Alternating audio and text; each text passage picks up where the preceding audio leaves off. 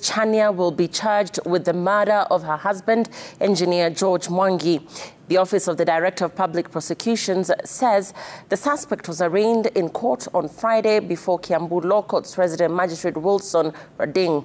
The prosecution told the court that before she can take plea, Chania will be subjected to a psychiatric test at Mathare Mental Hospital on Tuesday to determine if she is of sound mind. Chania, who unsuccessfully vied for the Kiambu County Women Representative seat at the August 9th polls, was arrested by detectives from the Directorate of Criminal Investigations on October 14th, 2022.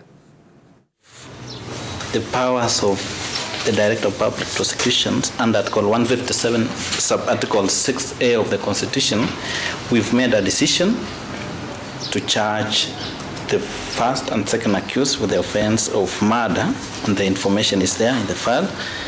And this morning, as a matter of procedure, we are appearing before you for purposes of directions that the first accused person be remanded at Kigiri Police Station, and the second accused person be remanded at Mudaika Police Station.